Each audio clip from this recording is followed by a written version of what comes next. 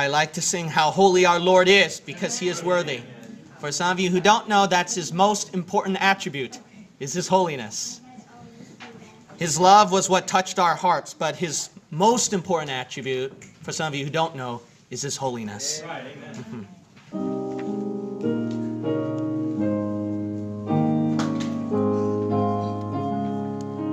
Here we go. Holy, holy, holy, Lord God Almighty, early in the morning our song shall rise to thee. Holy, holy, holy, merciful and mighty, God in three persons, blessed Trinity.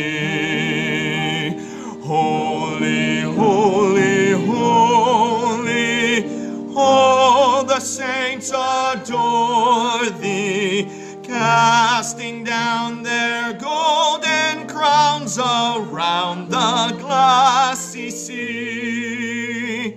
Cherubim and seraphim falling down before thee, which word and art and evermore shall be. Holy, holy, holy, though the darkness hide thee, though the eye of sinful man thy glory may not see, only thou art holy, there is none beside thee, perfect in power, in love and purity. Holy, holy, holy, Lord God Almighty, all thy works shall praise thy name in earth and sky and sea. Holy, holy, holy, merciful and mighty, God in three persons, blessed Trinity. Amen. Well, we're going to sing how much we love our Lord and Savior Jesus Christ. So shall we sing 483 in your red hymnal, 483. You know, actually our singing got prettier, you know. I hear a lot more female voices that just makes it sound better. No offense to the gentlemen, but it's just so refreshing where I can hear more ladies now. Just sounds more prettier this time. All right, 483. Now guys, don't be shy. It's okay. Sing out loud. There is a name I love to hear, I love to sing its word. This sounds like music in mine ear, the sweetest name on earth. Oh, how I love Jesus. Oh, how I love Jesus. Oh, how I love Jesus, because he first loved me. It tells me of a Savior's love who died to set me free. It tells me of his precious blood, the sinner's perfect plea. Oh, how I love Jesus. Oh, how I love Jesus. Oh, how I love Jesus, because he first loved me. It tells me what my Father hath in store for every day. Hey, and though I tread a darksome path, yield sunshine all the way. Oh, how I love Jesus. Oh, how I love Jesus. Oh, how I love Jesus, because he first loved me. It tells of one whose loving heart can feel my deepest woe, who in each sorrow bears a part that none can bear below. Oh, how I love Jesus. Oh, how I love Jesus. Oh, how I love Jesus, because he first loved me. Amen. Do you love Jesus, folks? Amen. Please stand. Please stand. 500. 500. Oh, don't get me going now. When the roll is called up yonder. Don't get me going now. Lord, will you please sound your trump so that we can go to glory with you. I don't know about you, but I'm going to be there. Will you be there? All right.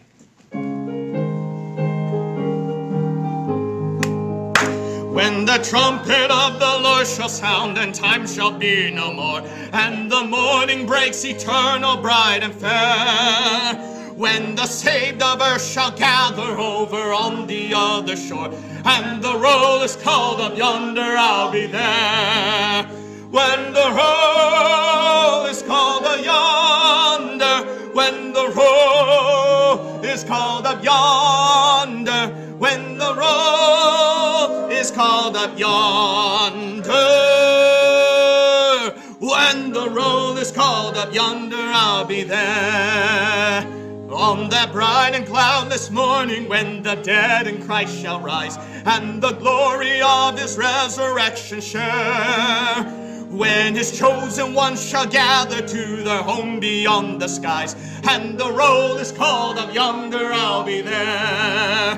When the roll is called up yonder, when the roll is called up yonder, when the roll is called up yonder, when the roll is called up yonder, I'll be there. Let us lay before the Master from the dawn till setting sun. Let us talk of all his wondrous love and care.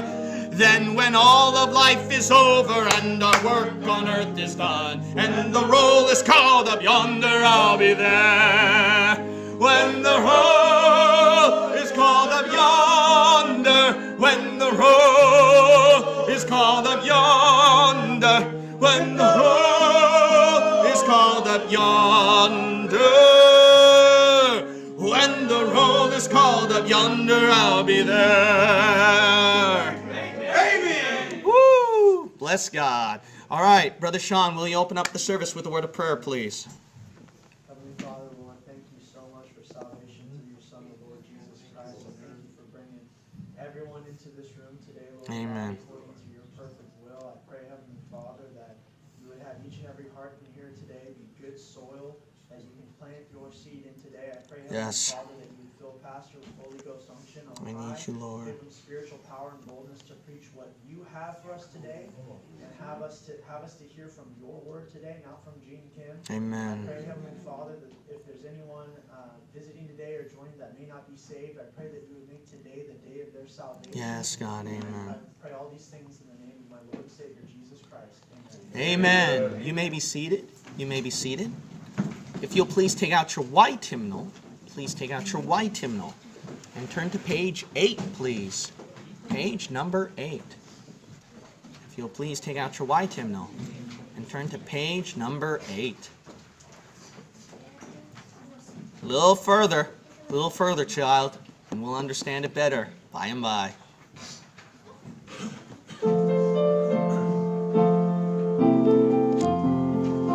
Tempted and tried, we're oft made to wonder why it should be thus all the day long, while there are others living about us, never molested though in the wrong.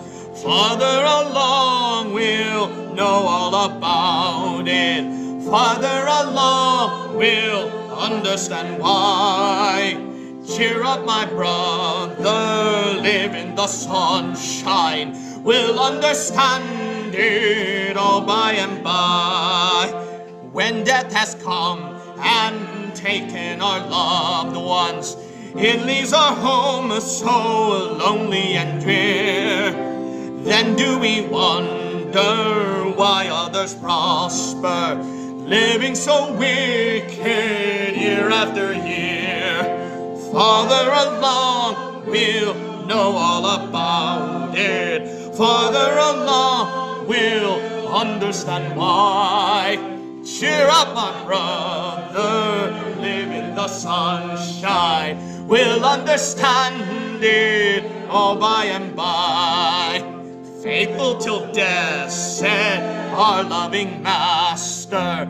A few more days to labor and wait.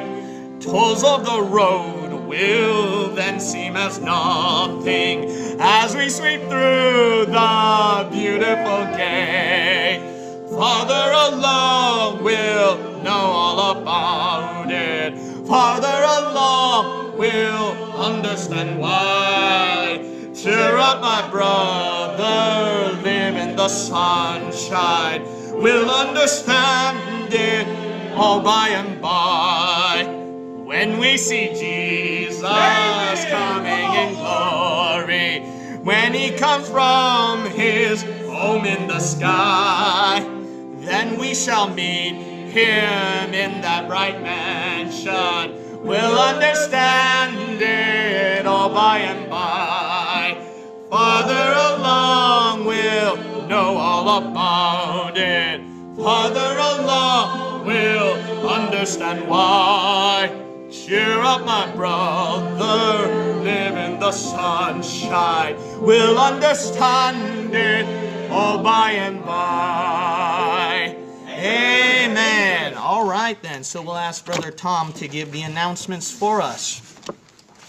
And he has one important announcement that you all might be interested in, actually. All right. Oh, you know, everybody's going to be, of course. Everybody's going to be interested in this one. Okay. Good morning, church. Love to thank you, Lord, for bringing all these people here. Blessed to have all of you here today. So let's get started. Next Sunday, we did visitation this Sunday. So next Sunday, we have street preaching at 10 a.m. We're going to meet at Andy's Barbecue near San Tomas Expressway.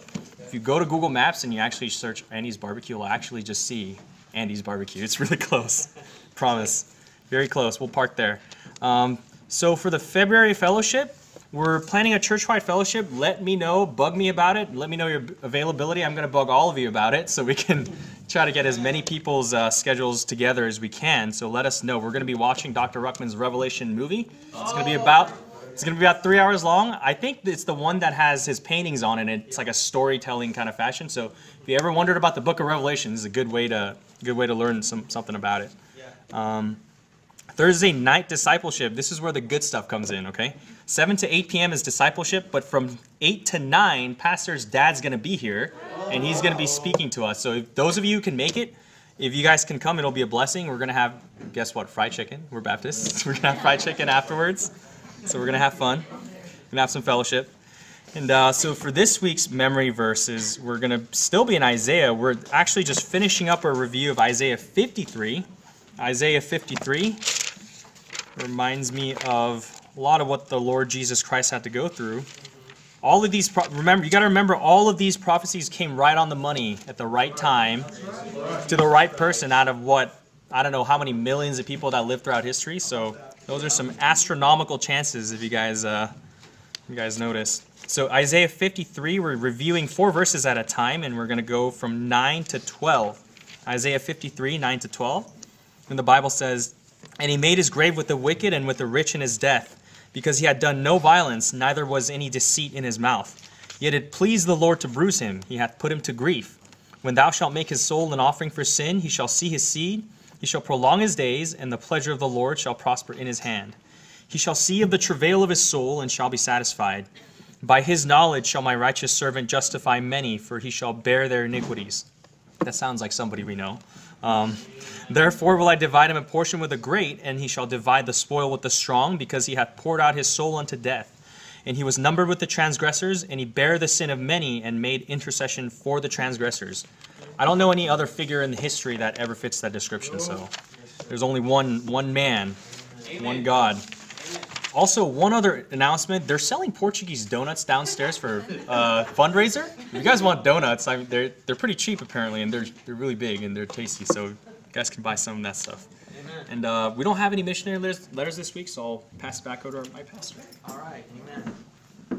I forgot to ask the brother, but are you ready to sing the special today, brother, or? You can do it? All right then. So Brother Jack is going to sing us a special today, all right? All right, if the camera can make sure that it's aimed toward him.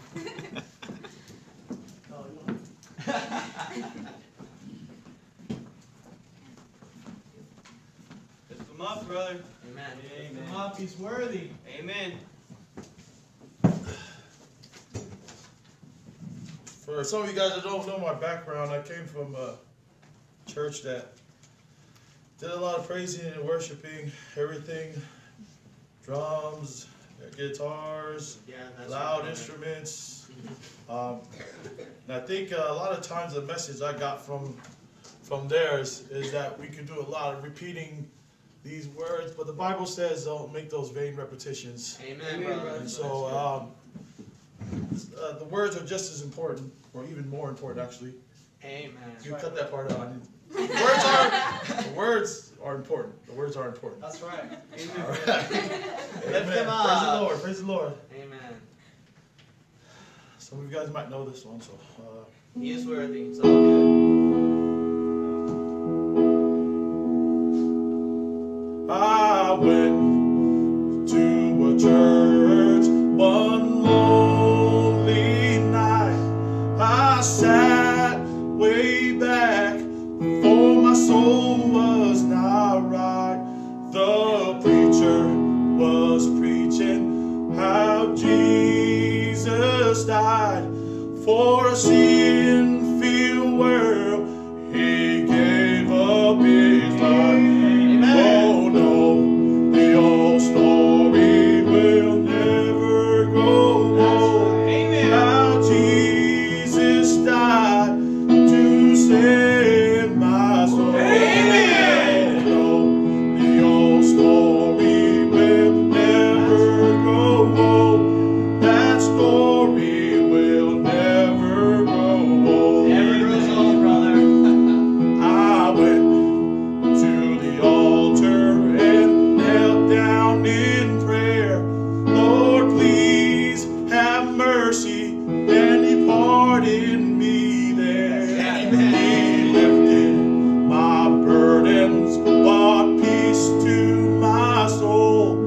What made my life new? It was a story so old. Yes, sir. Oh, yeah. Thank you, The Lord. old story will never go old. How Jesus died to save my soul. Oh no, the old story will never go old. That story will never go old. Many years have passed by since I met the Lord. Yeah, come on. And I remember that night when the story was told. Yeah. Time has no hold on the message it brings. Yeah, That that's good, brother. story is old, but it's still blessing me. Oh no, the old story will never go old. How Jesus died to save my soul. Oh no, the old story will never go old. That story will never go old. That story will never go old. Amen, brother. Genesis chapter 1, please. In the beginning, God created the heaven and the earth. I want to thank God I believe in dispensationalism. Yeah. Let's go. You might say, Okay, what does that mean, Pastor? What does dispensationalism mean? Dispensationalism, what that means is that throughout every time period, God had a different plan and a stage for men. That's right. That's why you're going to find out that a lot of the things that we do as a church in this day, in this age, it's totally different from how the Old Testament Jews practiced, where they were observing the Sabbath, where if you took God's name in vain, you were stoned to death, where they were conquering nations through the sword. Obviously, the church doesn't do that. You might wonder, why is that? Because God had a different plan set up for different groups of people at different time periods. And if there was no dispensationalism, then we can't see how God's plan worked with mankind and how men, all they have to do is look back at the previous stages, the previous plans, and see how they messed God up. And so God had to start anew. God had to restore. And that's why I'm excited to preach today's preaching. If you're not a dispensationalist, you're not going to enjoy today's sermon. But if you're a dispensationalist, if you believe in this doctrine, you're going to enjoy what I'm going to preach to you today. What are you going to preach about? I'm going to preach out how you always messed up on God. And how God always works things together for good to them that love God. To them who are the called according to His purpose. In every dispensation, you'll notice it always ends with apostasy. But God is always at the end to work something better for His good. I hope that today's preaching will be a blessing to you, because I'm sure a lot of you could use some encouragement today. Heavenly Father, I need the power of the blood. I need the power of your Holy Spirit. I need the power of your word. I need the power of your might. And as that verse says, it is not by might. It is not by power, but by my Spirit, saith the Lord. I want to honor you from Genesis through Revelation today. In Jesus' name we pray. Amen. Amen. As you notice, in Genesis 1, God started His first plan. And He made everything good. If you read the entire chapter, you're going to find out that God, He made everything good. Look at verse 31, please. Verse 31. And God saw everything that He had made, and behold, it was very good. And God, that's what He does in your life, is that He always makes things good. He makes things perfect. I mean, He saved your soul from a burning hell. How much gooder can it get than that? He gave you a mansion up in heaven. How much gooder can it get than that? He's going to give you streets of gold to walk on. How much gooder can you get than that? He gave you a Bible-believing church to go to fellowship with brothers and sisters in Christ. That's so different from the lost, wicked world that influenced you to do the wrong things. How much gooder can it get than that? Didn't the Lord Jesus Christ, He promised that He will rapture you, free you from this prison and this body, this cage of sin? How much gooder can it get than that? Nothing can get gooder, better than what God has prepared and planned for us. Yeah. It was very good. Nothing can be better than what God has prepared for us. And you know, when God creates everything good, we always mess things up. I mean, as soon as you got saved and you go to church, you're on fire, you're like, man, I want to serve Jesus Christ. Man, I want to try to get a clean Christian household. Man, I want to start reading the book and start praying and I want to know how to witness to other people, how to get saved. Will you help me out? And then we had that passion, we had that love and desire. Everything seemed to be perfect. At San Jose Bible Baptist Church, but then you give it a couple weeks and a couple months. And then this flesh kicks in. And then Satan starts whispering in your ear. And then you got your old habits returning. You got persecution from your loved ones and family members. Busyness from work arise. And then discouragement seeps at your heart. And then you know what you do? The perfect you that God had planned, you just messed it up. And then what happens is that from skipping one service turns to months and then to years. What happened to a fervent desire to read the Word? Now it just turned to a cold stare watching television and the internet. What happened to going to church now turned to going to work. What happened to laughing and fellowshipping with brothers and sisters in Christ turned back to the wrong conversations and worldly conversations with your lost friends and family members. What happened to that? You messed it up. And then what did God do? He tried to pick you back up again. What did God do? He sent a sermon in your heart, a new song to sing, and then reminded you. And He sent down that chastening rod so that you can get back up again. And then you say, oh God, I messed it all up. And God says, no, my mercies are made new every morning. And He sets up a new plan all over with you again. Get back on the saddle. Get back to church. Get back to reading the book. Get back to with the brethren. Get back to my word and get back to serving God. Yeah. And you know what? You let God down again. And you know what God will do every single time? He will pick you back up again. Do you know why? If we look at the evidence from Genesis to Revelation, God always is on the throne picking up mankind all over again. That's why I'm so excited to preach to you this message. I'm going to tell you about how mankind. Oh, we talk so great about mankind. This wicked world just says, oh man, you're such a wonderful person. We can do it. I can.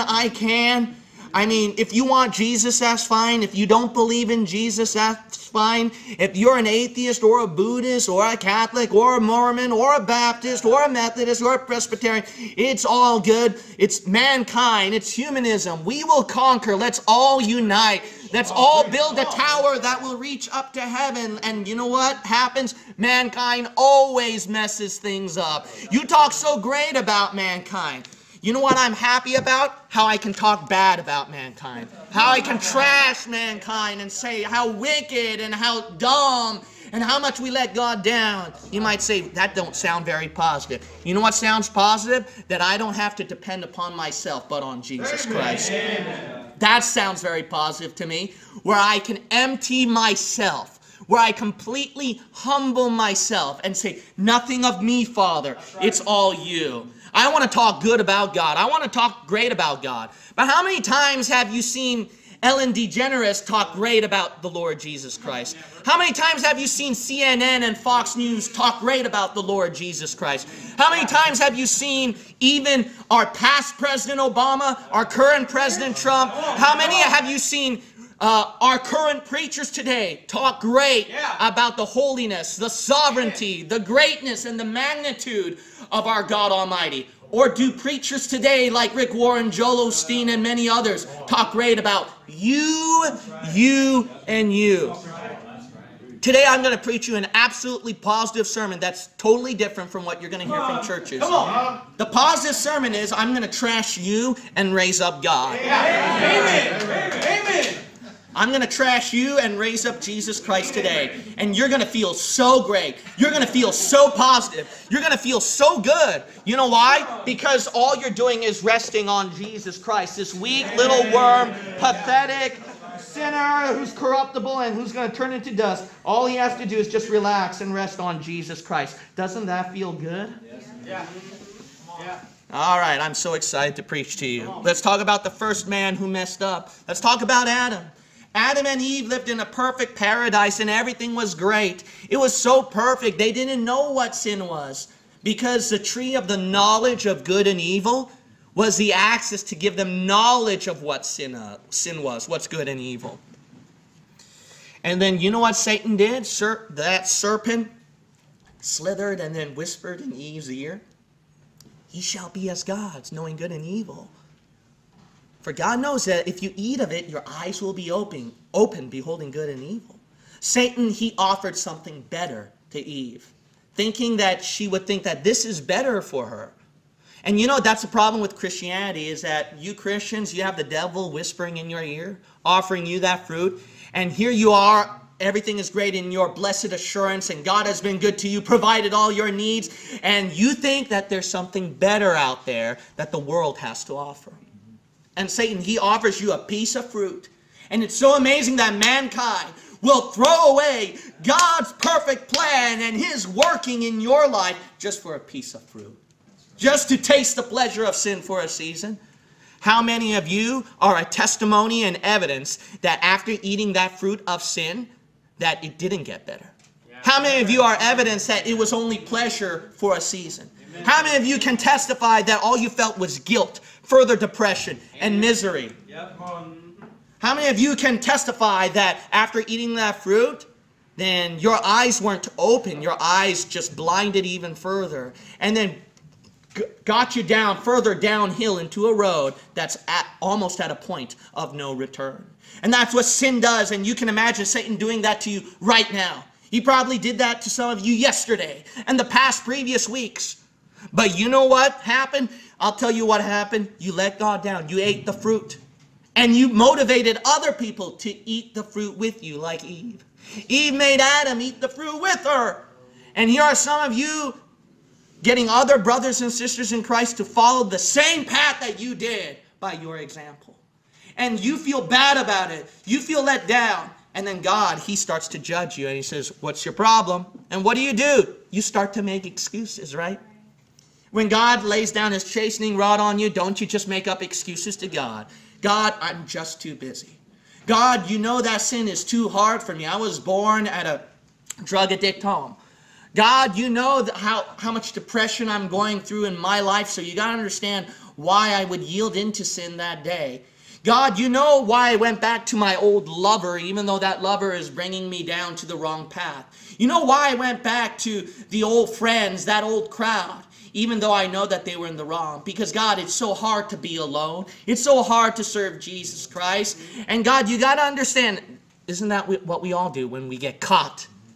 Isn't that what we all do? Yeah. When we all get caught, we make up excuses and good reasons and even spiritual reasons. Yeah.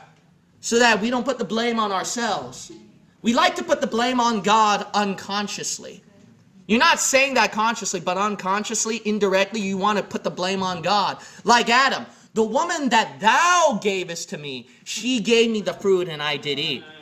God's like, are you blaming me? No, I didn't say that. I'm just saying, Lord, that I had a very good reason. My wife gave me the fruit. I didn't even see it all that time. Isn't that what we all do? What we all do is we indirectly blame the Lord that life is too hard. So you're saying that God's plan, that He has a fault somewhere? Are you saying that God gives you a burden greater than you can bear? Aren't you indirectly blaming the Lord for your faults when you got to realize it was all on you? Amen. I mean, we already see Genesis 1 and we can just stop right there about mankind. Genesis 1 is mankind. Genesis 1 is everything about mankind even today. Your Bible is not old-fashioned and out of date. It is current, up to date, repeating you. It's a reflection of you. And you know Adam and Eve, they sinned, they messed up. And you know what God had to do? Sin must be paid for, friend.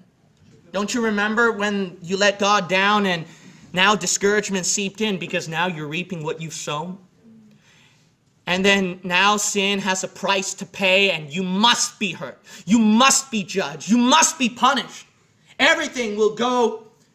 Everything that seemed to be flawless now had flaws in them.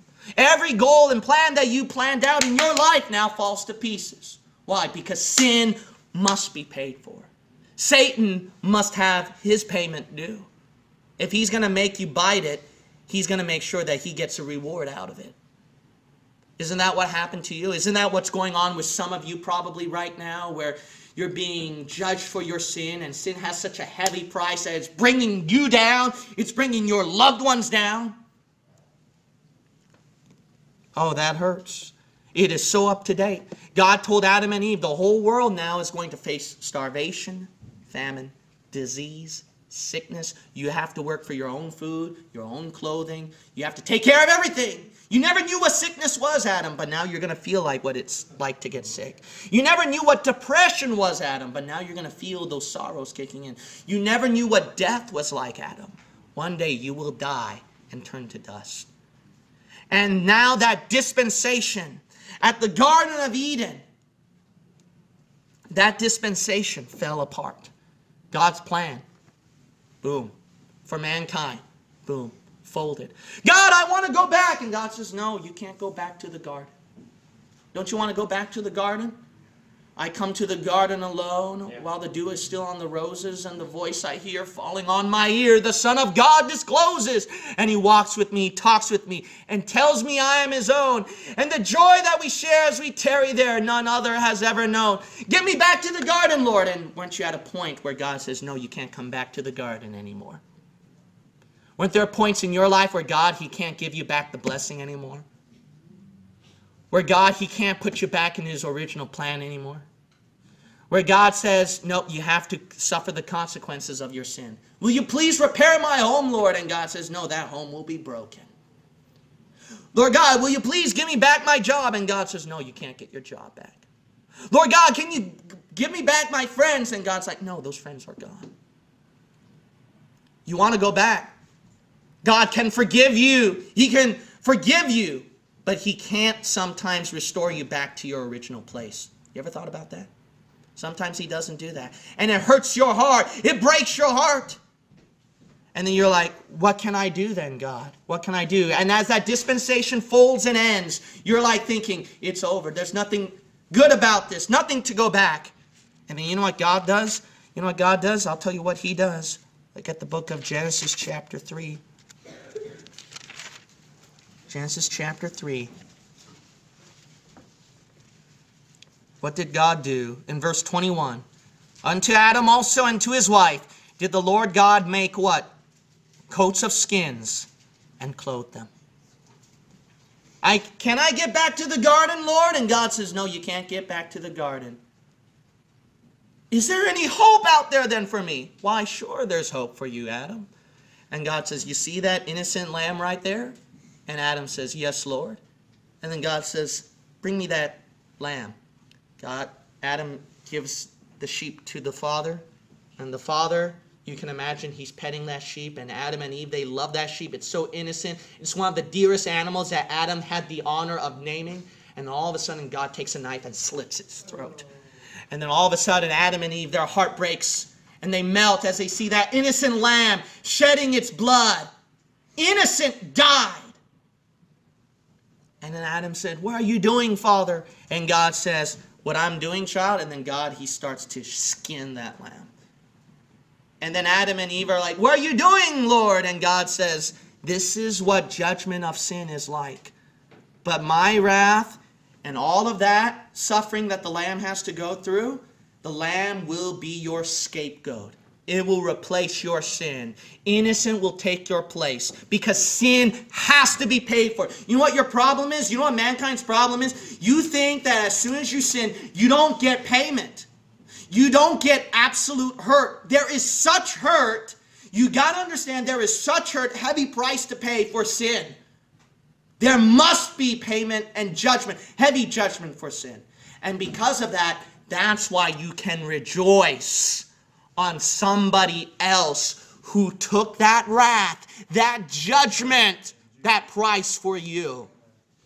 You think that we just rejoice because Jesus died for us? Or do you think we rejoice because we know that we deserved hell? We were supposed to get our sins paid for. We were supposed to be spitten upon, beaten, crucified naked, but somebody else took that place for us. Don't you think that we would love Jesus better after that? Because it was a payment that you deserved, but somebody else took your place. If you don't understand that, then you try to be a person who is going to be sentenced for life in prison, and then somebody else took your place. Don't you think that you'll at least work up a little bit of gratitude after that? You'll understand that feeling? Jesus Christ did worse than that. He took all of your sin upon himself and was tortured mercilessly for you. That's right. And you don't think that you can love him, show him gratefulness after that. That's what the lamb did, the lamb. Thank God Almighty that he had a lamb to take the place of Adam and Eve. And that's why Adam and Eve, they're saved by the blood because of the skins of the lamb. Amen. So that dispensation that ended in failure, God sent them a lamb for hope. And then what happened with Adam and Eve's day and age is that they all fell apart. During that age of conscience, mankind lived wickedly and in sin. They suffered disease, sickness, and hurt, depression. And there was murder. There was rape. There was envy, jealousy, covetousness that went rampant throughout the whole world. And chaos ensued. And because there was so much chaos, Adam and Eve's children were doomed into sin, into chaos. And that's where Satan, he took advantage. And he and the sons of God lived among the earth. And Satan and his minions start to live amongst the humans. And during that time, it was just chaos, complete corruption and chaos around the whole world. And you know what God had to do? God said, I gave you a conscience to live by. And now you're going to mess up this plan up. So I'm going to have to wipe out all of mankind. I'm going to drown all of you. Isn't there any hope? Isn't there any hope? And God says, why, sure. There's an ark right there. Right. Noah, why don't you build an ark? And why don't you preach for about 100 years long? Because I'm merciful. Because I'm gracious. Because I want to give them a chance to get saved. Noah, why don't you preach for about 100 years so that they can get a chance to come inside the ark? And you know what mankind did? They laughed. They mocked. They scoffed at Noah. They said, where's the rain, Noah? Some geologist from Harvard, Yale, so-and-so university, you know, school of dead brain cells, goes to Noah and says, you know, that is not scientifically accurate about what's going to happen. Didn't you know about the geological formation and that the flood is a myth? None of this can happen and none of this works. And, well, you see that? What they do? And then Noah, what does he do? He keeps preaching. He keeps being faithful. Don't you see a reflection of that of today's day and age? Where you preach the word of God, where you warn souls about God's coming judgment. God's judgment is coming. Don't you want to be saved? Come inside the ark and receive a safe haven. And you know what the world does? They mock you. They scoff at you. They say that you're a hate preacher because you preached about God's judgment. No, that's God's love and mercy that He'd warn you for more than 100 years about His coming judgment. 2,000 years have passed ever since Jesus died. And mankind still will not learn their lesson. But isn't that you as well, child, where the preacher kept warning you through the sermon? And every Sunday you come, and you act like a pious, good Christian, and you can fool the pastor, you can fool the people sitting next to you, but you can't fool God. And here you are, you're scoffing, you're mocking, you're ignoring the preaching of the Word of God, when God says, get out of that world, get out of that flesh, get out of that sin, get out of your comfort zone. Get out of yourself, what you want, and come inside the ark and receive your safe haven. But here you are in the chaos of your Noahic age, complete chaos, trying to make sense of everything in your life. You got everything worked out. Your dreams, your ambitions, your sins you enjoy, your stubbornness of your character, your pride of your character, your arrogance of your character. And then here you are, you got some Noah preaching at you, and you refuse to go inside the ark. And then you know what God has to do? He has to send His flood of judgment and to wipe out all the world. But you know how that day and age ends? God sends a rainbow up in the sky. And God says, there will come a time that I will never flood the world again.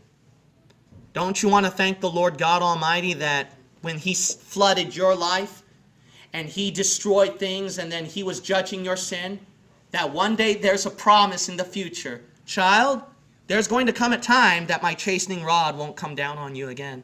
There's going to come a time, child, that sin will never hurt you again. And no matter how many sins you commit in your past, in heaven, it's going to be completely forgotten. Amen. In heaven, sin will never catch up to you and hurt you. It's already in the past, child. God will wipe away all tears from their eyes. There will come a time when we are in the literal rainbow, up not in the sky, but up in the third heaven. Amen. And then we'll see that rainbow up in heaven. That's God's promise that I will never judge you again. I will never judge you again. We will be in heaven for all eternity, shouting the victory together. Can you imagine sliding on those streets of gold and swimming in the river of life, and then sitting down in your mansion up in heaven, hugging the Lord Jesus Christ, and any sin that you felt in your body, you never had that lust ever again. You never had that feeling, that temptation again. And it's like that every ounce in your body just wants to be holy, wants to be pure, wants to glorify the King of Kings. There's a promise, child, whenever you see that rainbow up in the sky, God will never judge you again. Aren't you glad for God's promise? And then as the Noahic age, it fell to pieces. So God had to put the rainbow up in the sky. And then it really started to fall apart when God gave them a brand new start. And guess what happened with mankind? They repeated again to mess up. Noah's family members, they all said, hey, let's all build a tower that will reach up to heaven. Hey, mankind has the strength. We have the power. The environment is falling apart, but hey, guess what? We shall overcome. We shall overcome. Let's do it. Hey, let's sing that rock and roll music about singing about mankind, how we're going to overcome, how we're going to save the world, we're going to save the children, and let's all gather, let's preach in our churches about you're such a wonderful person. God loves you just the way you are, and mankind is so great, so grand. We have the ability. Let's bring in the kingdom together. How you got in schools where they're trying to brainwash their children about, it's our ability as mankind that we can increase. We've gotten smarter the past years. We know so much stuff now, and through research and science and the progression of mankind and evolution, we've gotten so much smarter back then. No, you're just as dumb as you were back at the Dark Ages. That's what happened. Mankind just gets worse and worse. And mankind, isn't that a reflection of the Tower of Babel of today? That's right. Let's all build this tower that would reach up to heaven. And we're going to have one day a one world united government and a new world order. Let's all get together, folks. Let us all build a tower that will reach up to heaven. Let's all do it. All religions unite. All nations unite. All different genders, sexes, cultures, and races unite. Let's all get together and unite. And you know what mankind does through this unity? I'll tell you what happens through this unity. Mankind still faces crimes. Mankind still faces immorality. We have our children stuck on technology and looking at things that we never thought 5-year-olds would see today. That's what happened with mankind. It just messes up all over again. And you think you've gotten smarter than before. You think you're better off than the Dark Ages. At least at the Dark Ages, you don't get easy access to what you see today. Amen. You know what's going on? I'll tell you what, you see a reflection of mankind all over again. And don't you see that in your life today? How you're trying to elevate yourself, mankind? How you like to, I don't like this preacher, what he's preaching right now. That's right, because you're at that stage like the Tower of Babel. You're a reflection of those people about mankind. And you don't like it when God puts down mankind. That's right. You don't like that. You don't like that at all. But God says that He is the person that you should turn up to and look up to, not man. Amen. Where do you see God in this picture at Genesis chapter 11 about let us build a tower to heaven? You don't see God in that picture at all. It's us. It's man. We. Who is God? Oh, He has many different names, and it can be Jesus, it can be Allah, it can be Buddha, it can be you, God in you.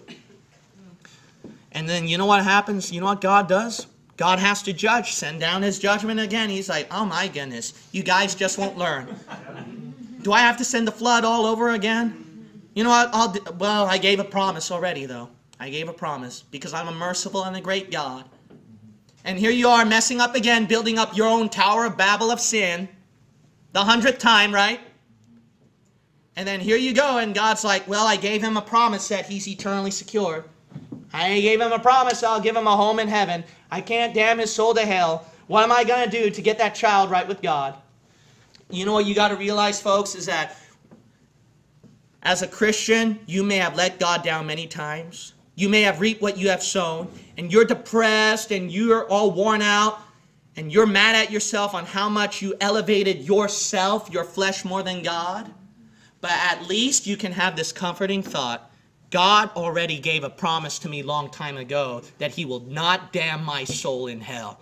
God already gave me a promise long ago that I'm saved, that I'm secured. Do you know how many people that I've known, especially online, who've doubted their salvation because they fell back into sin again, who thought that they lost their salvation? My friend, the blood of Jesus Christ cleanseth us from all sin. And he gave a promise that your soul is eternally secure. He forever shattered the bars of sin. He forever shattered the chains of darkness.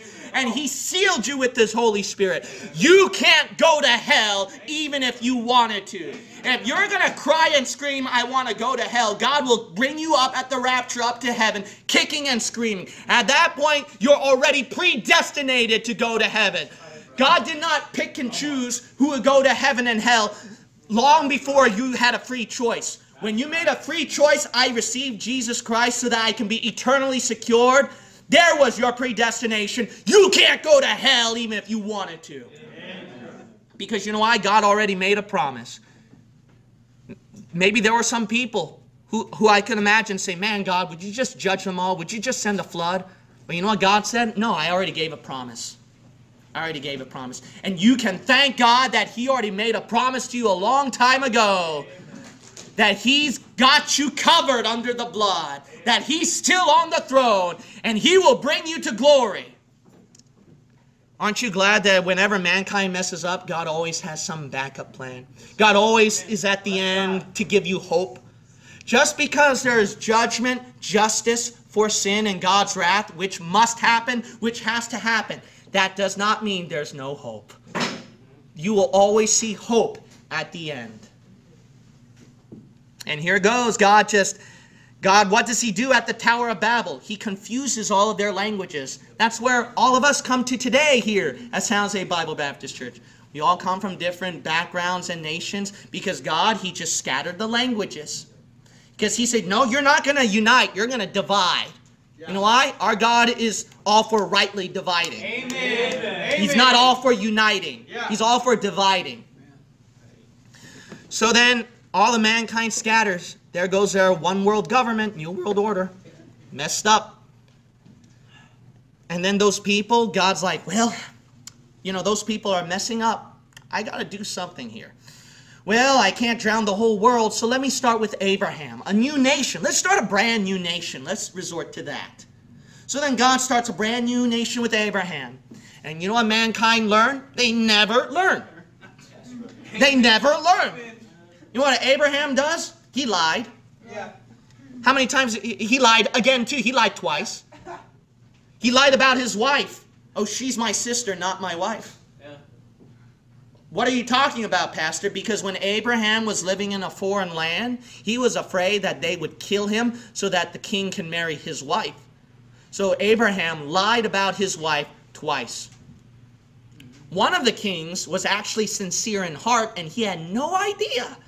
And then God told the king, hey, you're a dead man. And the king's like, why, God? And God said, well, because you took another man's wife.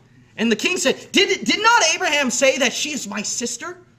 And so this pagan king actually had more sense than Abraham, because the Philistine king told Abraham, man, you're supposed to be a prophet, and you lied about your wife being your sister. And I almost messed up. What did you do to us? Please pray over us. Some prophet you are. Some prophet Abraham was. What a great founder of a new nation God provided. That he would lie twice. What a great testimony that he ruined in front of pagan people. And isn't that like us Christians today, where there are pagan people pointing out our flaws? Oh, some Christian you are. Some Bible believer you are. Is that what Bible believers do? Is that what they do? Oh, I didn't see you go to church that day. Oh, why? What happened? I saw you, just cussing just now. I thought you were a saved Christian. Yeah. Oh, I thought that you're all about abstaining from the world. What's this that I see in your room? What's that I see in your car? And what's that you're watching over there? Oh, I see on your shelf. You see that sometimes pagans have better sense than some Christians. And sometimes pagans live better than some Christians. If you won't go out soul winning, then Mormons and Jehovah's Witnesses will knock on every door if you don't. Yeah, that's right. If you won't sing with all of your heart to the Lord Jesus Christ, those Pentecostals and charismatics, they'll speak in tongues and they'll pour out their heart. You got to realize this, folks, is that sometimes pagan and lost people have better sense than some Christians today. And here you are, you ruined your testimony, you ruined your life again. And you know what God does?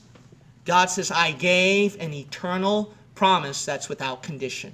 It's an unconditional covenant. You know what anti-dispensationalists like to say? No, add a condition and add a condition. No, not with Abraham. God gave an unconditional promise. I'm going to use your nation. You know what God gave to you and I? An unconditional promise. Amen. That He gave a promise that this group, this nation, will persevere, that the gates of hell shall not prevail against it. Amen. You know what? The gates of hell, they have persecuted God's nation. And I'm talking about the spiritual nation, the church. God has made the church stand strong. They tried to annihilate, eliminate God's church throughout ancient pagan Rome, throughout Roman Catholic Rome, throughout the time periods where America and all the nations start to fall apart into the ecumenical movement, into modernism, to German rationalism. Yeah. And then God Almighty was just behind the scenes and that church still marched on. You know what? He gave an unconditional promise. Yeah, He gave an unconditional promise. The gates of hell shall not prevail against it. He gave an unconditional promise. The church will be raptured up to heaven before that new world order comes. He gave an unconditional promise. The church will still march on. Amen. Hey man, you might not come back to church. You might fall apart. This church might fall apart, but there will still be some Bible-believing church out there who will raise their King James Bible up on high, rightly dividing the word of truth and preaching the whole counsel of God. God gave an unconditional promise. Aren't you glad that God always got your back when you fall? And then guess what? Then you go to Isaac. And guess what? Isaac messes up. He lied too about his wife to a king. Yeah. You know why? Because he's following his daddy's footsteps.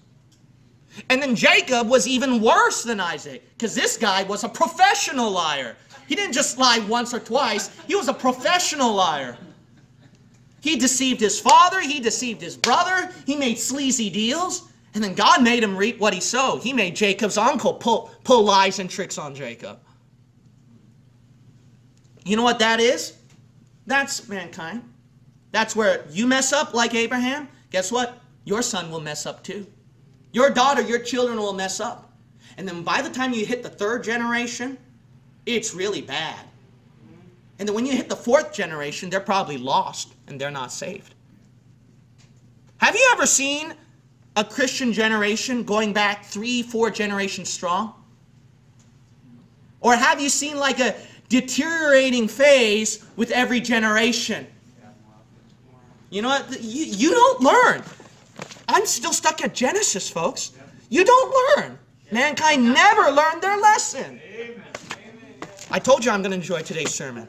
Yeah, I'm talking trash about mankind today. Because if you don't live right for God, your next generation is going to be worse than you, and then your third generation is going to be far worse than you, and probably your fourth generation is lost and going to hell. And your second and third generation don't know how to witness to them. And they're going to probably have to ask you to teach them how to soul win, or maybe you still don't know how to soul win yet. Come on. And you're going to have to call your pastor who's probably dead a long time ago. What happened? This is mankind. This is mankind. This is mankind always messing up. But you know what God did with Abraham, Isaac, and Jacob? What he did was he kept them going. What he did was he kept increasing them. They were in the land of Egypt, and Egypt represents the world. And as those Jews were in the land of Egypt, God made them increase. God made them fruitful. God multiplied them. As the book of Genesis ended with Joseph in a coffin in Egypt, God still blessed and increased the nation of Israel. You know, Judah messed up. He committed incest within the family. And then there was so many messed up sins with Reuben sleeping with one of his father's wives. It was such a messed up sin. The brothers turned against Joseph and sold him into slavery. What a wicked generation. And then you know what God did? He preserved that nation. He increased that nation. He used their sin for his good. And then what happened? Well, the land of Egypt put Israel, the Jews, through bondage for several hundred years.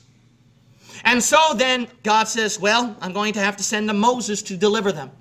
And you know what? I can see the Jews always messing up. I mean, from Abraham to now, they're just living real wicked. I'm going to have to set down rules now. Let's start a new dispensation. We're going to do the law right here. And I'm going to send down every specific rule. That way they can follow the rules. Maybe that will make things better. And God made rules and laws that would help his people, that would increase their nation in prosperity.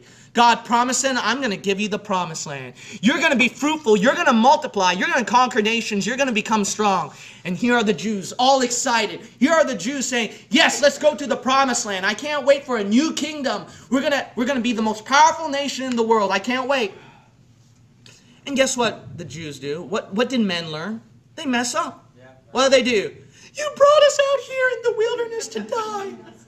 What are all these rules for? Oh, I don't like these rules. We want a king like all the other nations.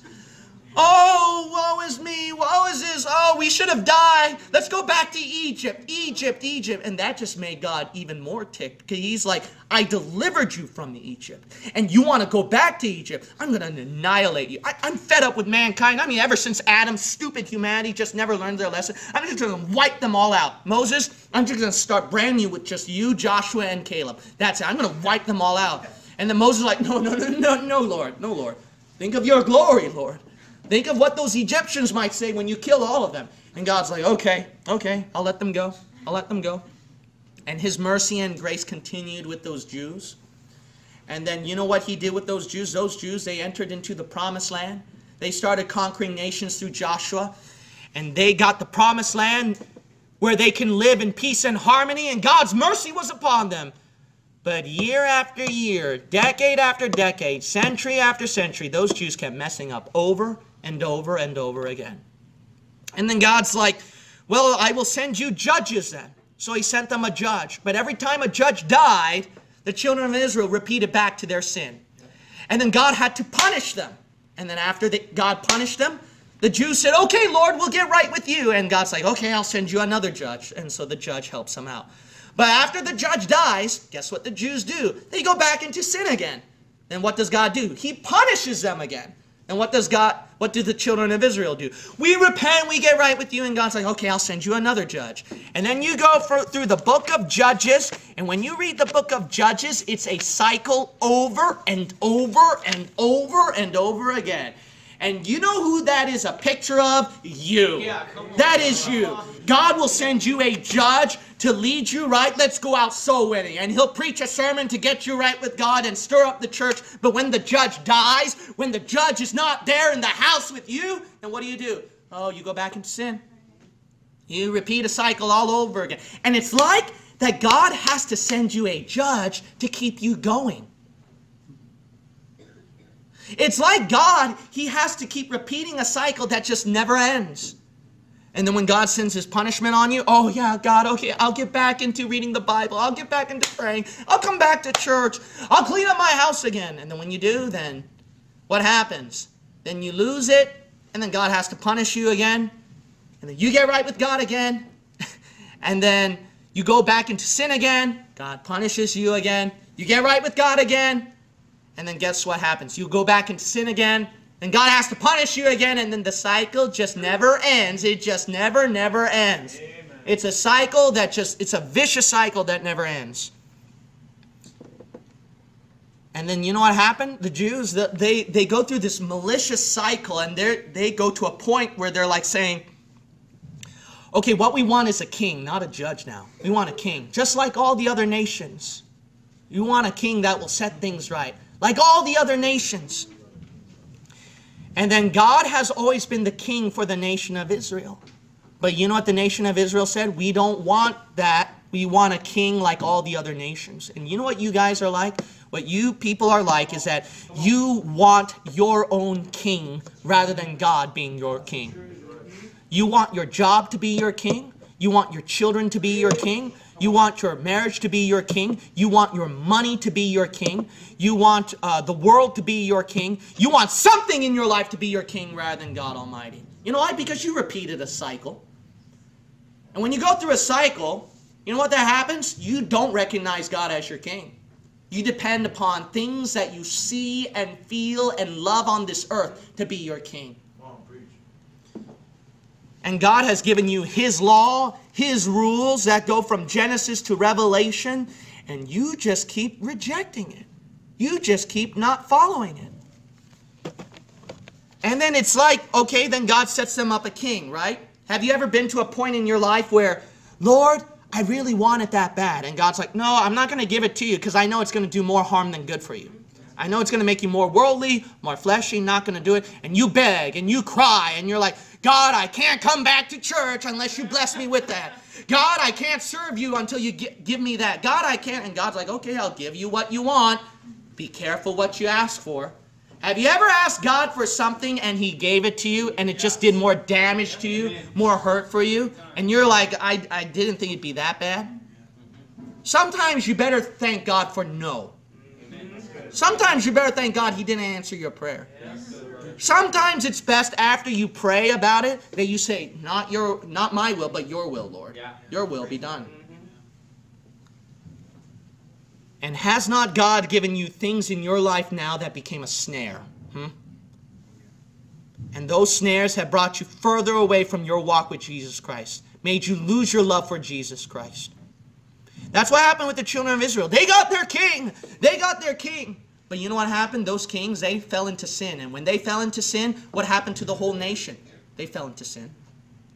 All the nation fell into sin. You know what those kings did? They even sacrificed babies to false god, and the nation of Israel followed that. You got to realize, folks, that the king that you want in your life will lead you further down into a road of depravity that you never thought you would ever commit. Some of you, it's not too late to throw out that king, evict him from off the throne, and put back Jesus Christ. That cycle can end right now if you'll put Jesus back on the throne. And it's like that, it just kept continuing. Throughout the dispensation, it was horrifying. And the kings messed up. People start to mess up. And then God, He gave them a promise that He will send them a seed who will fulfill all the law, who will be their permanent king. And He will set everything right. The Jews, they lost their nation, they lost their kingdom to the Babylonian captivity. And ever since then, up till 1947 to 48, Israel lost their kingdom and their nation. You know why? They just repeated a cycle over and over and over again. God's like, I'm done with you. I'm done. Look, folks, if you got a book that can go from the beginning of Exodus all the way through the book of Daniel or Jeremiah, that's a lot of patience from God's part. If you don't think that's long, then you try reading from Exodus to Jeremiah today, all right? And then you'll realize how patient God was. He was more patient than how much you could read in your Bible. And that, I mean, don't you see so much of yourself here, folks? Don't you see so much of yourself right here? This is a great picture of you, man. This is a great picture of you in every dispensation. And then so what God did, He gave it up. He's like, okay, you're gone. You're done. I can't use you one day, but I will send you a king one day who will set things right. And you know what? You Christians, you try to set everything in order. You try to do everything right. You got your own system built up, and you know, you could argue that America was founded as a godly nation, but I'm going to tell you one thing. Men never learn from history. You start out good, and then what happens? Kingdom, every nation falls apart. So my hope is not in America. My hope is for that king to come back and sit on the throne and set the White House and set the Vatican and set all the headquarters and capitals around the world back in its place. That's who I'm waiting from. Our kingdoms have fallen. And you got to realize this, folks, is that mankind is so wicked and has let God down that God has given up America. God has given up every single nation around the world. He has given them all up. He has to come back and set everything right. You see these churches saying, we're going to make the kingdom better. Let's build up God's kingdom on the earth. We're going to bring in the king. No, you can't make anything better. God himself has to come down, set everything right himself. Why are you so worried about your finances, setting your house in order? Who's going to be in the White House? Why are you so worried about your family? You got to realize this. All of that is done. Stop thinking about your 401k. Stop thinking about your plans in your future, what's going to happen to you in school, in your job, how to make things right with your family. You got to realize this. Why are you trusting in the systems of this world to make everything right for you? All of this is done. I don't panic about who's going to be the next president, if the economy gets worse, or if the prices go higher, or if job opportunities are even slower. I don't worry about that, because who am I looking at? Who's the king that I'm looking at? Who will deliver me from all hardships, from all trials, from all storms? It's Jesus Christ.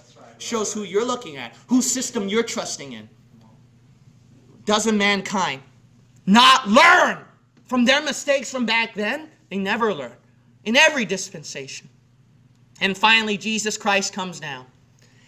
And then John the Baptist says, "Behold the Lamb of God that taketh away the sin of the world." And here comes Jesus Christ, and he died for you on the cross, shed his precious blood, raised himself from the dead, so that he can give you new life. You try to follow as best as you can.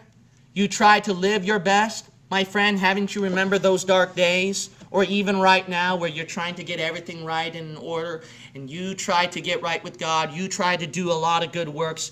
You got baptized, you cleaned up your sin, you try to live holy for him, but you seem to let God down.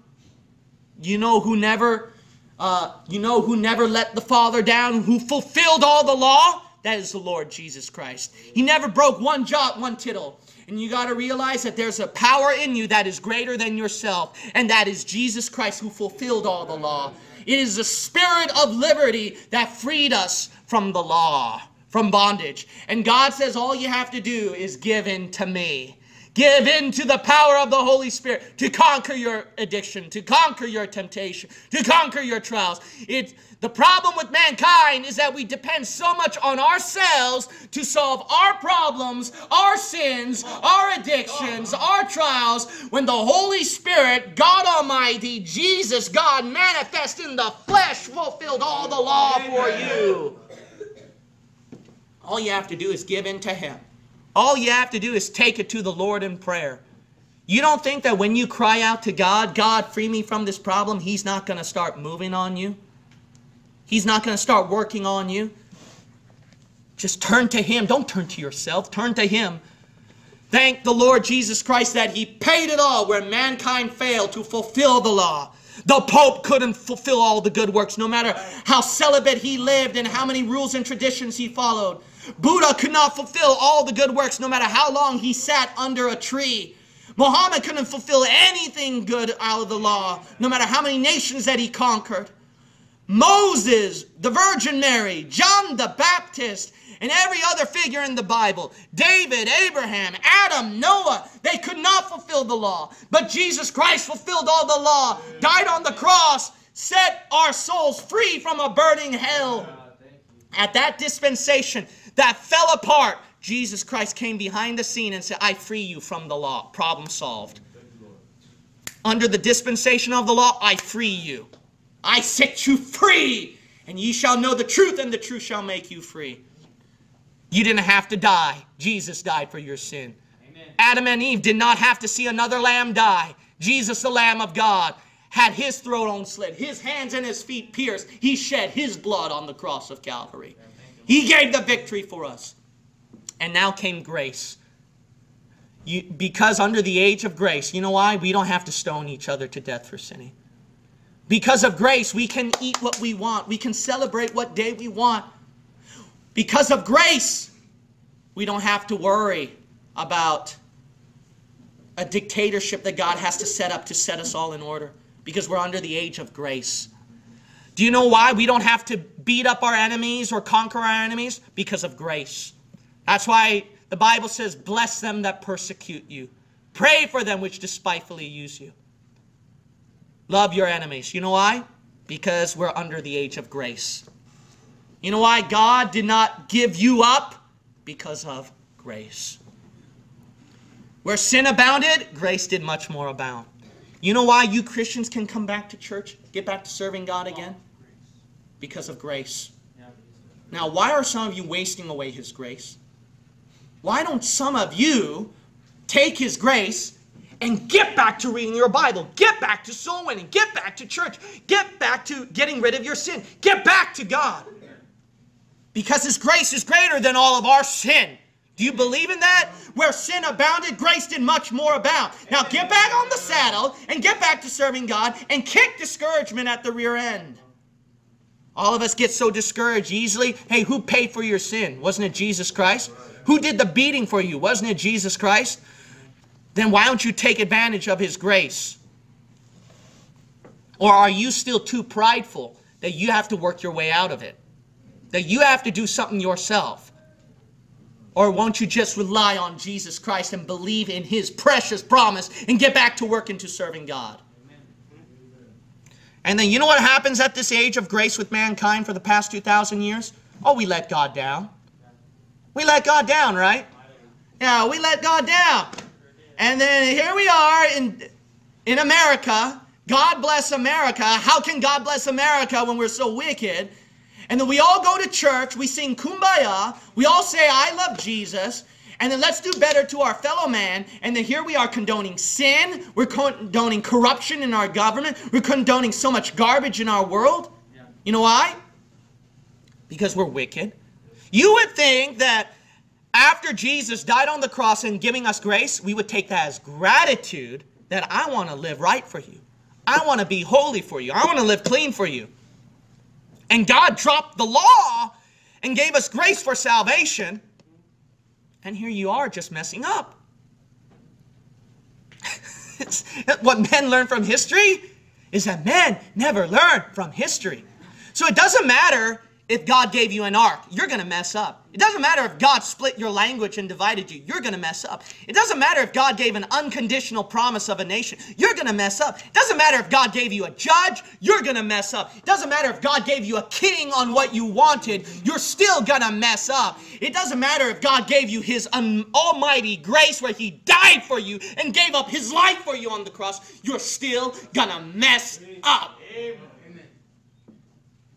You are such a wicked person, and you got to realize that, thank God, that there was hope at the end. You know what that hope was? That hope was, one day I will rapture you and free you from this bondage of sin, and before this world goes to hell, I'm going to rapture you. And bless God, glory to God, where I've let my Savior, Jesus Christ, down over and over again. One day I will hear His trumpet voice, and He will free me from this cage, and He will break these bars open and transform my body into His likeness, into His image, make me holy and pure, and I will never sin again. I will never let God down again. Amen. Thank God that there's hope for you.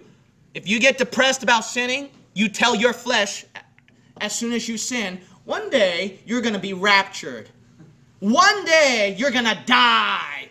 One day you're going to be transformed. One day, whatever you wanted will never be known again.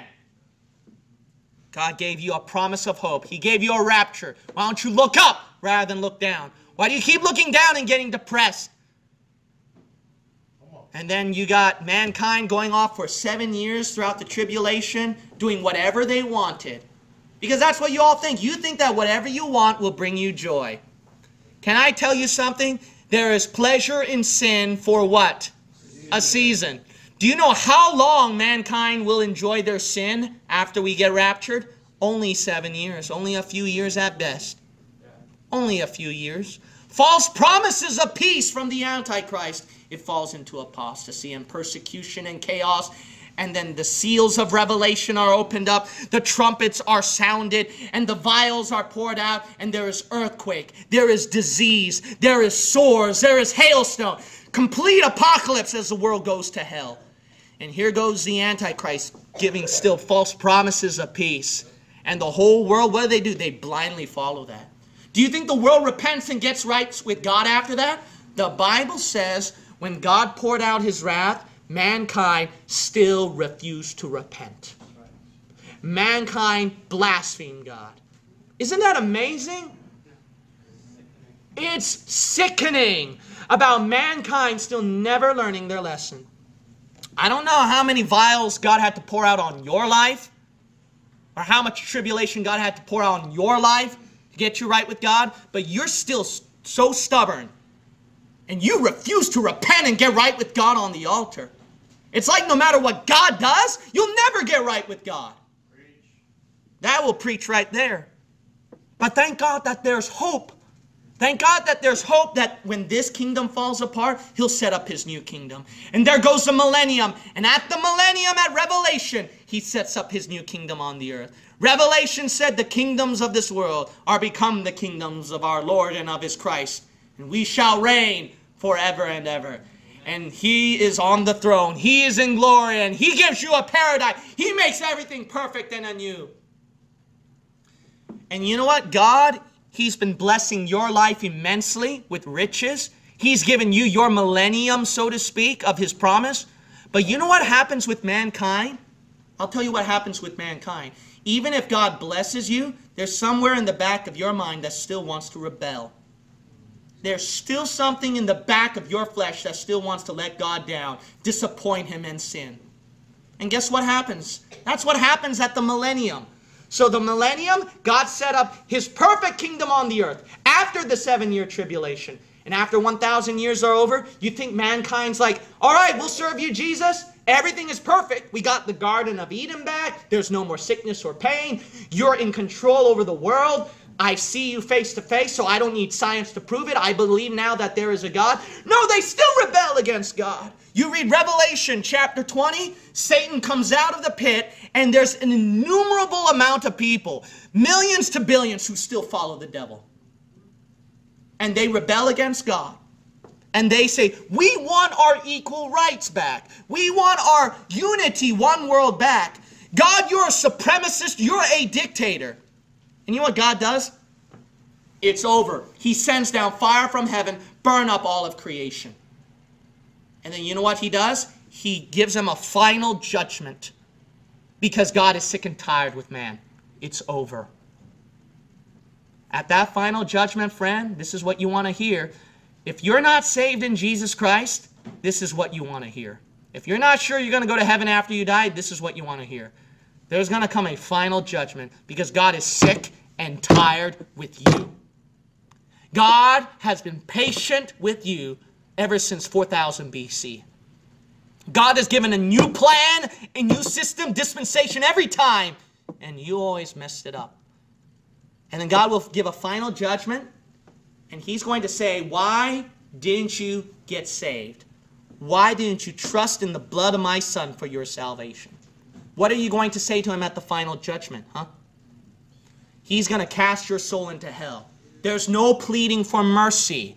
There's no begging of mercy, no turning back. At that final judgment, it's over, friend. You know why? God's given you too much time already. You know what today is? Today is another example of God's grace. And when you walk out of the doors of this church huffing mad, and you go out of this church without getting saved, you know what that is another example of? God's grace and mercy giving you another chance to get saved. But don't expect at the final judgment He's going to give you that chance. He gave you all the chances you needed. At that final judgment, He will cast you into hell for all eternity. Or you can join in eternity with Him. A new heaven, a new earth, and a new Jerusalem. And there, folks, we will live happily ever after. I want to encourage you with something is that, look, there is always a happy ending. Sin has a price. It has awful consequences, but there's always a happy ending with God. Was it not in every dispensation God provided you hope? Was it not in every dispensation God always lifted up mankind? What did He do with Abraham when he lied? He continued his nation. What did He do with Jacob when he sinned and lied? He continued his nation. What did He did with Moses when the law could not be fulfilled? He sent a Savior to fulfill the law. What did He do with David when he committed adultery? God gave him the sure mercies. What did He do with the nation of Israel when they always sinned again after a judge? God sent them a new judge. What did God do with the church when the churches have fallen into apostasy? God has promised you the rapture. What has God promised to those in the tribulation? I will send down my new kingdom on the earth. Has not God always given hope ever since the beginning, back at the Garden of Eden? And he said to Adam and Eve when they sinned against God, here is my lamb. And one day, you don't understand it now, but I will become that lamb one day for you. Church, you always mess up. But I'm going to tell you one thing. God never messes up. Why don't you get back to God? Every head bow and every eye shut. The altar call is open. The altar call is open. If the Lord's spoken upon your heart, please feel free to come down here on the altar's floor. You can pray in your seat, or you can come down here forward on the altar's floor and pray. Has the Lord spoken upon your heart? Ever since the beginning of creation, God has always picked up where man fell. God has always cleaned up the dirt that mankind has made. God is so good from Genesis to Revelation. My friend, are you 100% sure if you died today you would go to heaven?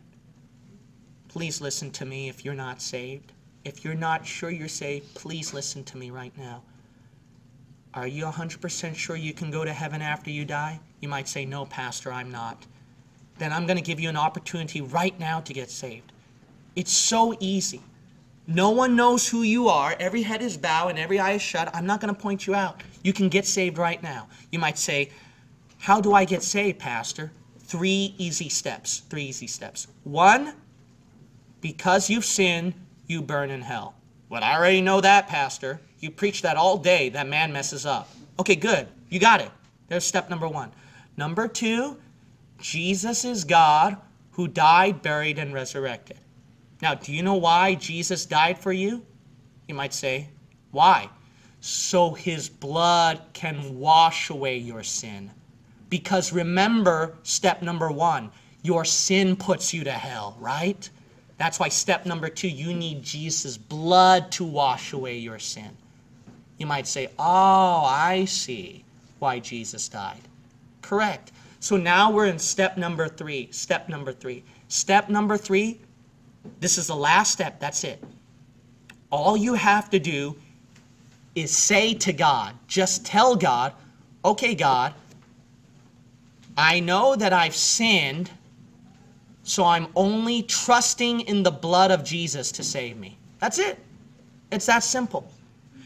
When you repent of your sin, all you can do is just believe on Jesus' blood to save you. That's it. You might say, Pastor, that is so simple. Can I get saved right now? Definitely. I'll give you a chance to get saved right now. With every head bowed and every eye shut, no one is looking around, no one knows who you are. I'm going to give you a chance to say it to God right now to get saved. I'll give you the words. All you have to do is repeat after me. So you don't have to say it out loud. You don't have to say it out loud. You can say it inside, all right? You can say it this way. Repeat after me. Dear God, I repent as a sinner. I believe Jesus is God, who died, buried, and resurrected, so his blood can wash away my sin. I only believe in your blood to save me, not myself. In Jesus' name, I pray. Amen. Amen. If you would all bow your head and close your eyes one last time, please, one last time.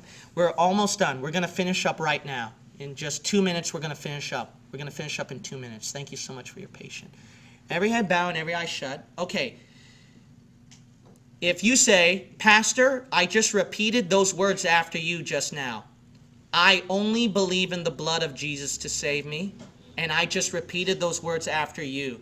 Could you just slip up your hand real quick, just real briefly? I'm not going to point out who you are. I'm not going to point out who you are. Just slip up your hand real briefly. No one's going to know who you are. God bless you.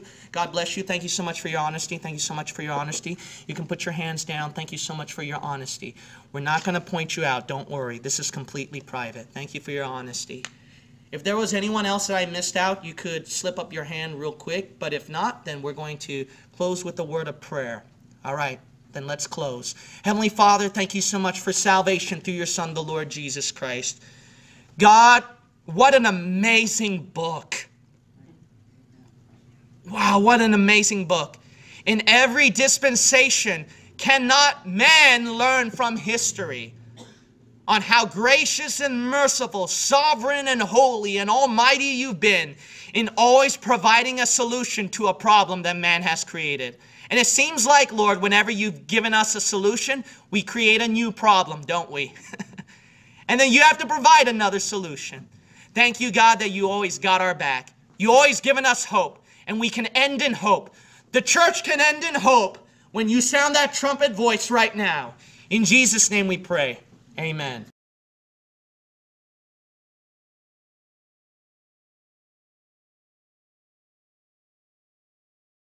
Out of all the wrong doctrines that's happening in our day and age at the last days of the church, as the apocalypse is coming even closer, the point of all this, friend, is that you won't be even able to grow in knowledge of the truth, in Bible-believing truth, until you get saved first. The most important question you have to ask yourself after watching all this is, if you were to die today, are you 100% sure that you're going to go to heaven? Perhaps one of these wrong doctrines have affected you, and you had the improper way of salvation. As you have seen before, the way to get saved is very simple. It's only simply salvation by grace alone, without works, through the Lord Jesus Christ in this Christian day and age. If you're not sure that you can go to heaven after you die, it's very simple to get saved. First of all, you have to understand that because of sin, God is a holy God, and He cannot even allow 1% of sin into heaven. So He has to judge sin with a burning hell. So it is very important that you got to realize how serious sin is, and you must repent. You might say, well then, I guess I have to clean up all my sins. I guess I have to go to church. I guess I have to get baptized. I have to be a good person. No, my friend, good works can never save you. Jesus is God who died, buried, and resurrected so that He can pay all the sins for you. You don't have to pay a single sin for yourself. So all you have to do as a repentant sinner is turn to what He did on the cross alone for your salvation. You might say, well, Pastor, I do believe only on what Jesus did on the cross to save me. That's great. Then all you have to do is just say that to the Lord. You might say, well, preacher, I haven't prayed much before in my life. I don't know really how to say it to God. Can you help me out? Sure. You could say it this way. Dear God, I know I'm a sinner. As I repent, I put my faith that Jesus is God and that He died, buried, and resurrected so that His blood can wash away my sins. I put my faith in that alone to save me, not my good works. In Jesus' name, I pray. Amen. Congratulations, my friend. If you meant it with all your heart that you put your faith only on what Jesus did on the cross through His blood to save you, then you are saved. It's that simple, my friend. Now, my friend, it is important to grow in Bible-believing truth. You now know the truth. What are you going to do about it? As the apocalypse comes even more closer and Satan's about to set up his kingdom even more, there are many souls dying and going to hell, and even many more churches out there who don't know right and wrong doctrine. It is up to you now on what to do. And go to our resources site, www.bbcenglish.org, and click on the resources link over there, and it'll give you everything that you need to grow in grace. The next step of your journey now is up to you. We've done our part, giving you this movie. All of it was done for free by the love of the people. God bless you.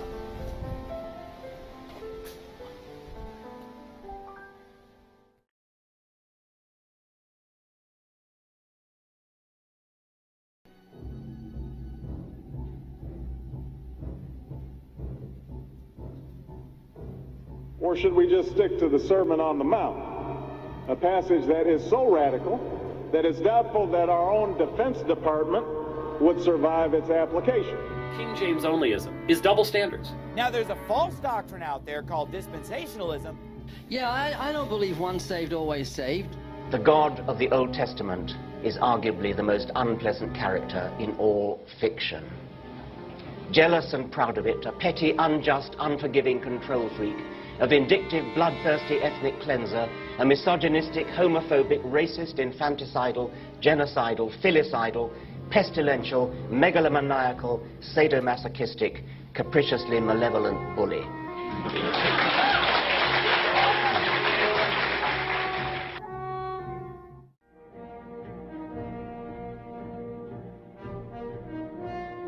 But you don't want to get identified with the reproach of what really believing this Bible is all about.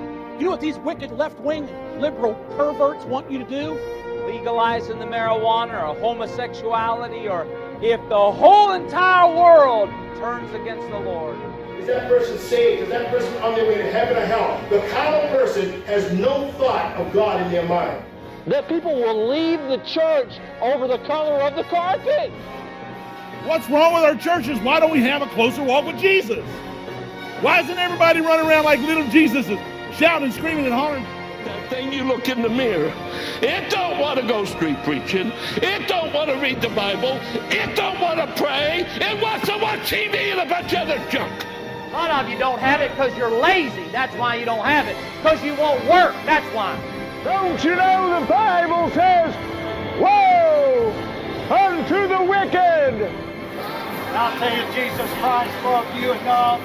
He came down here, put up with your dirty ways. The wages of sin is death. When you offer somebody a gospel tract, if you're walking away and you see them throw it on the ground, that's not because they're afraid of what's in it. They know what's in it. No matter where you are today, turn to God and place your faith in the Lord Jesus Christ. And God Almighty got me through for 10 years, 15 years, 20 years, 25 years, 30 years, 35 years, 40 years. You mess with that book, honey, I'll mess with you. Shame on you if you don't read the Bible. Shame on you if you don't read God. Shame on you if you don't witness for Jesus Christ. Shame on you. I'll have to whip that snot out of you. Just the fact, folks, just the fact that we're in Christ will never see hell is enough to shout about it. He's the Almighty God. Our next morning, amen. He's the mighty God. Give me your power, Lord. You know what we need? We need people to fall on their knees. We need people to pray to the Lord, raise the King James Bible high, believe in dispensational truth. And Lord, I just don't want their power. I pray like Elisha, double the portion, Lord. Give within me the filling power of your Spirit. Give me your power, Lord. Give me your power. Give me your power. And God, the Holy Spirit, will move upon this church and fill within him his Holy Spirit power. Amen. Then we'll see souls saved. Then we'll see God do something with this church. Then we'll see the liberals and the homosexuals getting up there. Then we'll see those apostate Christians getting mad. Then we'll see all the world opening their eyes to the truth, and they say, we have not seen such a thing. Brothers and sisters, there's only one hope. Looking for that blessed hope and the glorious appearing of the great God, our Savior, Jesus Christ.